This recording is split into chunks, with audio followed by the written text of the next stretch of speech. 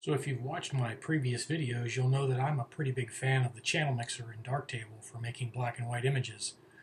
But in 3.4, the channel mixer has been replaced with the color calibration module. It works similarly, but there are some differences, so I thought I'd spend some time today talking about how to set the color calibration module up to make black and white images. Let's take a look at some images in my library. I've picked a few images out here that I think will help us understand how the channel mixer works when you convert an image to black and white, and how adjusting each of the red, green, and blue channels can bring out textures and contrast in different parts of your image.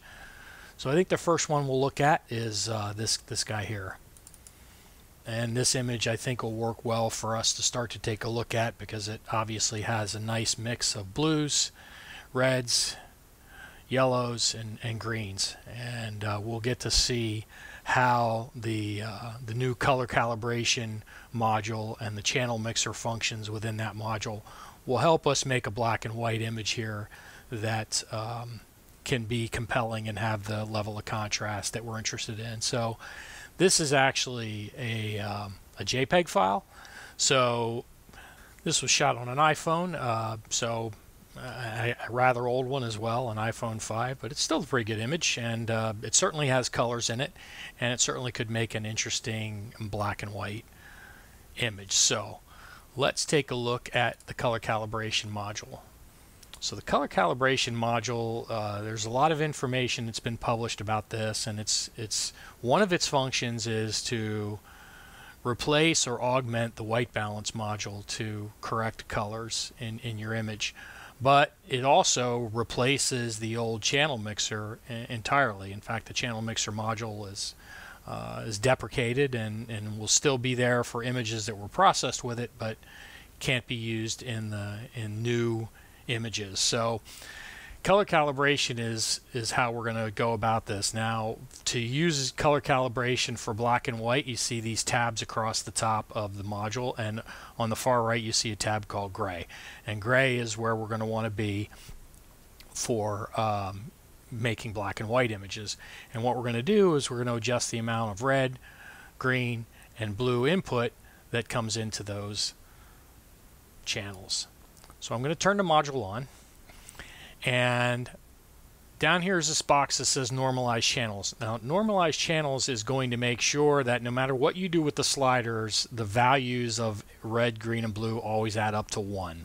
As a default, that's where things are normally go. So if I check that and I go in here and I crank red all the way up, we see that my reds change as I adjust this, but they don't change very much because I haven't done anything with any other colors. So now if I go ahead and turn my green all the way up, well, then the reds shift a little bit, and if I turn my blue all the way up, the image changes again. But this isn't really an accurate representation, because these are all at 1 now, and the truth of the matter is that this normalize button is actually making them all about 0.3, 0.3, 0.3. It's basically making a panchromatic image.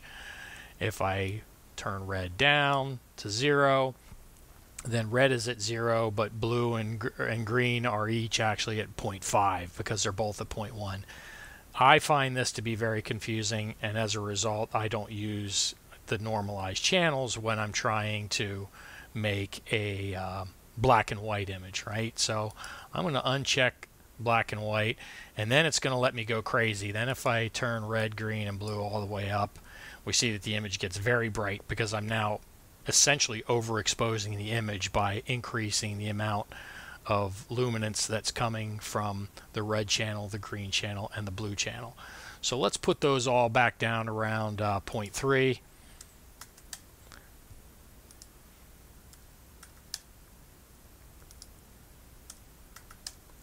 And now it looks a whole lot like it did when we had normalized channels set and we pushed everything up to 1. So this would essentially be a panchromatic image that you would expect from a perfectly panchromatic film, right? It's going to take equal parts of red, green, and blue. Now, there are some film simulations that are built into the color calibration module. Among them is Fuji Acros 100. And if I pick Fuji Acros 100, we'll see that the settings are very close to panchromatic. They're very even across the board. Fuji Acros 100 is a panchromatic film. A lot of films are called panchromatic film, but they're not really. They have most black and white films have more sensitivity to blue light than they have to others.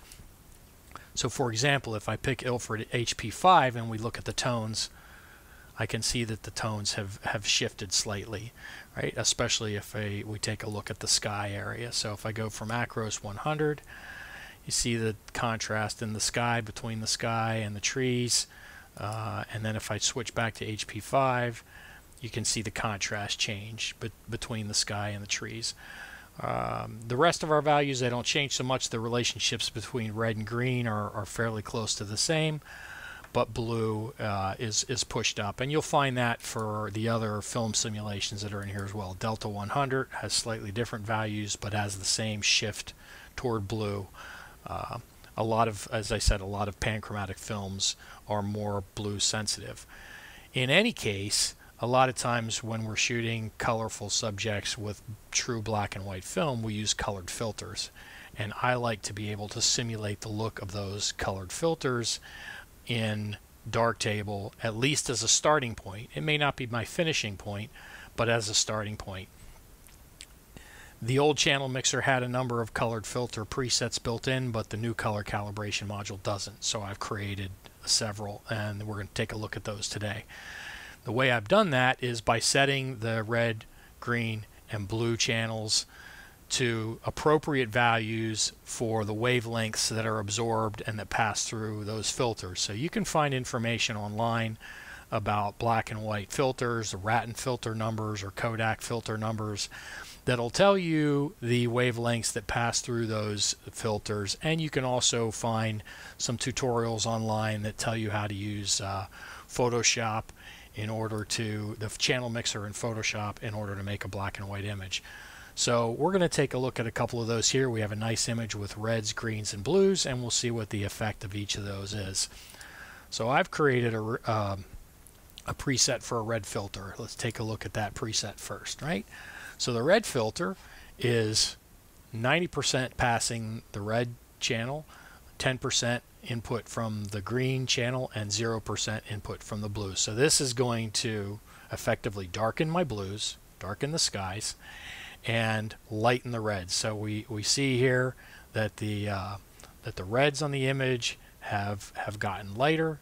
The contrast between those and the blues is not nearly as great as it appears in a color image, because the color contrast between red and blue is extreme, but the luminance contrast between these two is not that great in this particular case.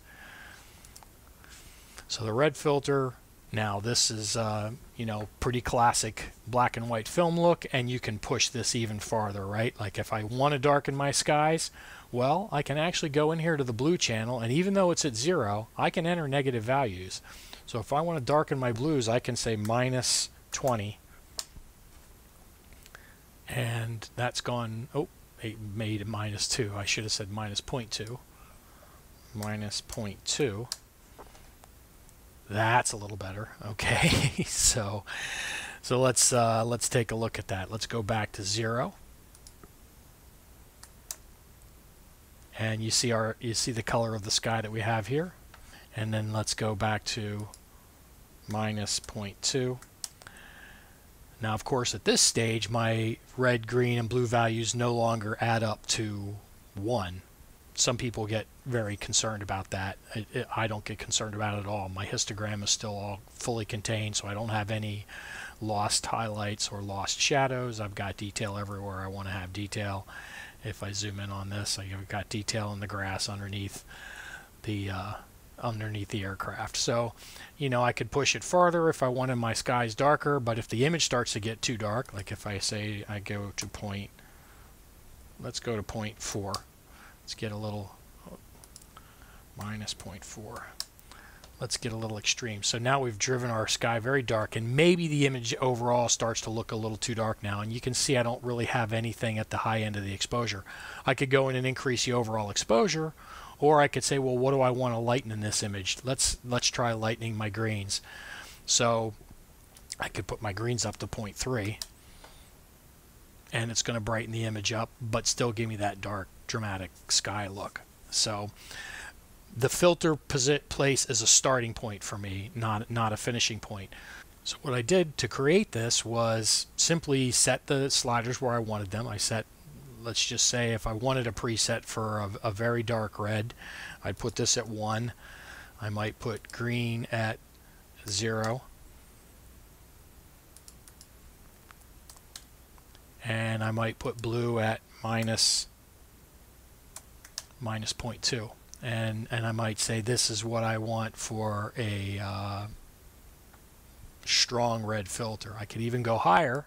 I can put red at 1.2 so that everything adds up to 1 and everyone's happy. So this gives me a darker sky.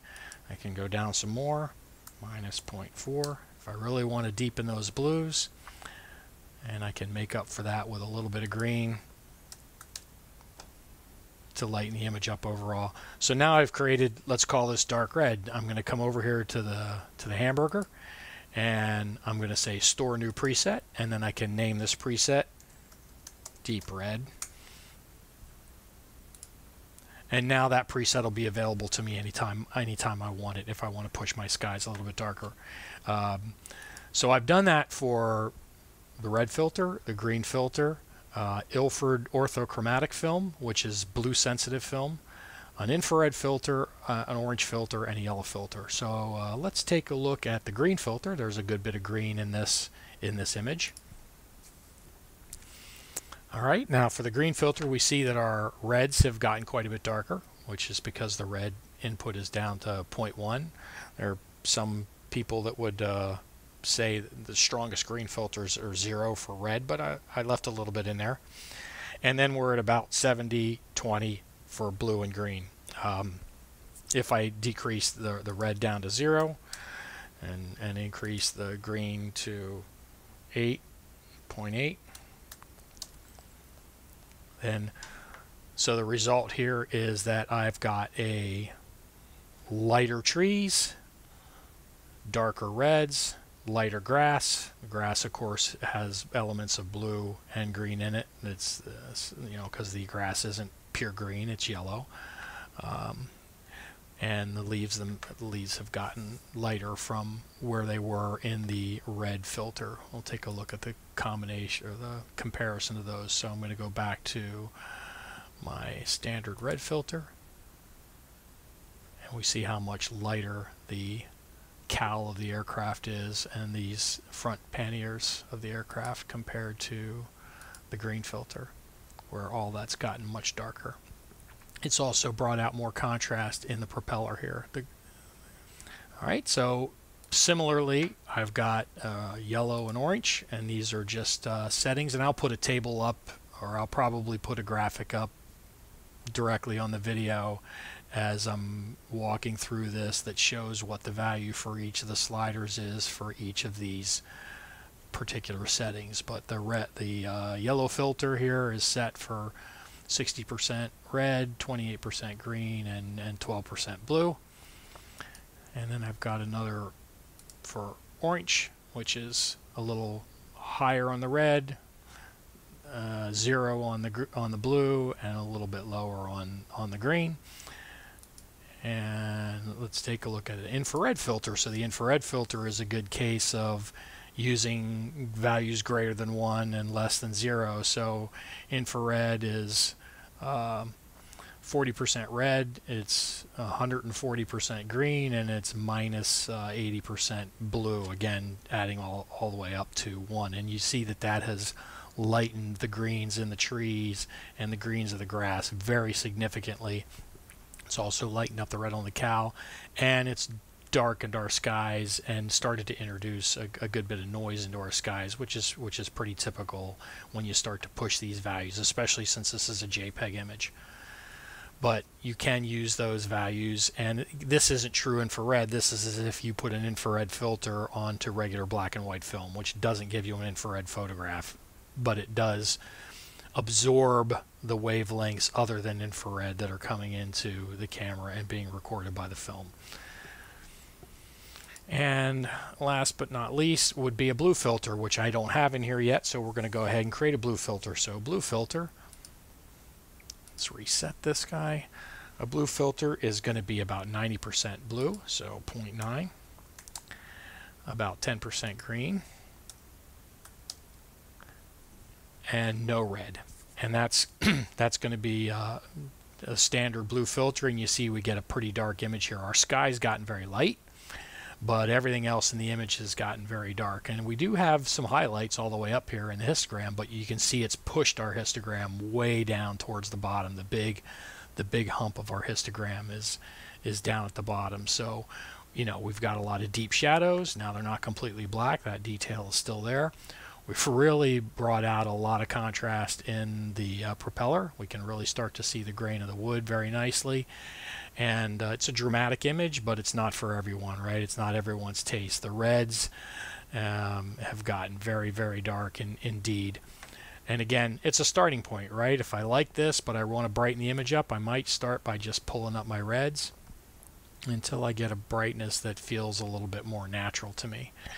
And maybe somewhere around there, and then I could even brighten my greens if I wanted to brighten the foliage in the background. And then if I need to, I can back off on the blues if I'm starting to crush some of my highlights, especially since this is a JPEG image and I can't really recover that very easily. So there you go. That's the effect of a blue filter, and I could now go ahead and create a new preset. So if I put this back to 0.9, I put this at 0.1, and I put this at 0, and I'm going to go ahead and create a new preset, and I'm going to call that blue filter.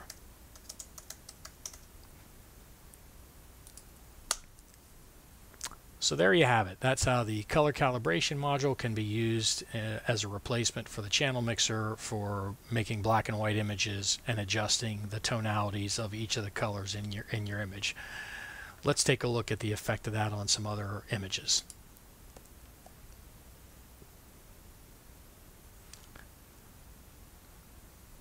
All right, here's another image that's got a lot of nice reds, greens, and blues in it. And we'll just quickly jump through our filters. So let's take a look at what happens with our blue filter. Okay, we've got very dark reds and greens, and we in fact lose contrast in those areas. So that's not a good choice for this image. Take a look at our red filter, and we've got our reds really lighten up. They start to pop against the greens, and our blues have darkened. So that could be a good choice as a starting point. Maybe a green filter could also be interesting here. Now there, see green filter, I'm losing the contrast between the leaves and the grass. Let's take a look at a yellow filter. Okay, yellow is nice. It's not quite as extreme as red, so I've got contrast between the leaves and the grass.